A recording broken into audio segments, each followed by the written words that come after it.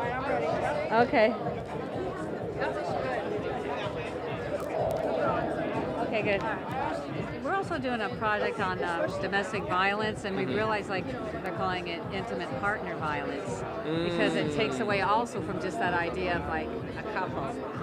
There's so many different sorts of relationships that are intimate. Right. You know, words and the meanings are always changing and evolving.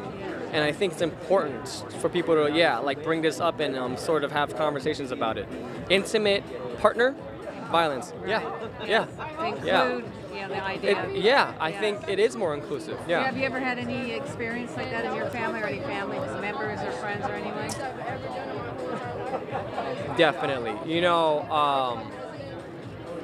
I think my family sort of did a good job of shielding me from it, but I'm pretty sure there have been cases. I can't speak exactly for like my mom and my dad, but probably my uncles and my aunts and my father's or mother's side.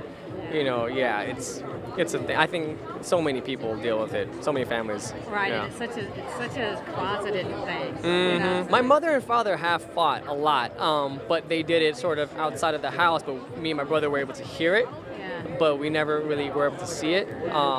But yeah, that's like as far as I can remember. Yeah. Oh, that's very cute. Thank you. Well, It's a light. congratulations. Yeah, nice to meet you. Nice to meet you. Yeah, too. we'll see you So around. Nice to meet It's you. Renee. Thank you so much. Yeah. Thank you so much. Thanks. We'll see you around. Okay.